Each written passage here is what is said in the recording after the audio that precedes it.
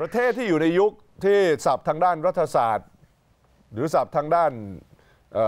ผมคิดว่าหลายคนคงเข้าใจเรื่องนี้เขาเรียกว่า post materialistic society อย่างเช่นประเทศที่ผ่านยุคการพัฒนาไปแล้วอย่างเช่นเยอรมันเนี่ยหรืออย่างเช่นญี่ปุ่นเนี่ยเขามีโอกาสผมไม่ใช่คำว่าสิทธิ์แล้วกันแต่ว่ามันคือมี luxury มีโอกาสที่จะเป็นช้างไงแต่ถ้าเราเห็นช้างขี้เราขี้ตามช้าง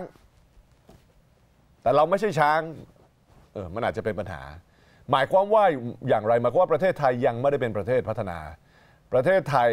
ไม่ได้เป็นประเทศที่อยู่ในยุค post materialistic society แบบนี้ซึ่งอันนี้ต้องไปขุดข้อมูลกันเองเรื่องมันยาวถ้าเราจะไม่คำนึงถึงการผลิตพลังงานแบบเป็นฐานหลักแบบที่มันมีความมั่นคงแน่นอนและราคาถูกก็คือเราจะไม่คำนึงถึงโรงไฟฟ้าที่จะมีมาจากต้นทุนที่ถูกอย่างถ่านหินหรือแม้กระทั่งก๊าซธรรมชาติแล้วก็ต้องแจกสัมปทานเพิ่มเติมเพราะที่มีอยู่มันจะหมดอายุภายใน 6-7 ปีเนี่ยแล้วเรามานั่งคิดว่าจะเพิ่มสัดส่วนของพลังงานหมุนเวียนทดแทนรูปแบบใหม่โซล่าฟาร์มวินเอเนอร์จี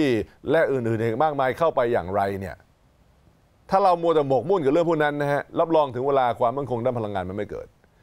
การกระจายความเสี่ยงไปสู่สิ่งต่างๆเหล่านั้นมันต้องเกิดขึ้นแต่ของเดิมๆที่มันต้องทำเนี่ยยังไม่ทันได้ทำเลยมันต้องทำด้วย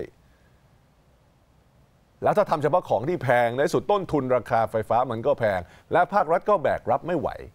แค่ภาครัฐทำประชานิยมในปัจจุบันเนี่ยมันใช้เงินมหาศาลขนาดไหนในที่สุดแล้วเนี่ยมันมีสูตรอยู่มันอยู่ที่ว่าการสั่งการเพื่อโครงการต่างๆเหล่านี้มันเดินหน้ามันจะเดินหน้าได้หรือเปล่าในที่สุดก็ต้องพึ่งพาอำนาจรัฐในการตัดสินใจเรื่องพวกนี้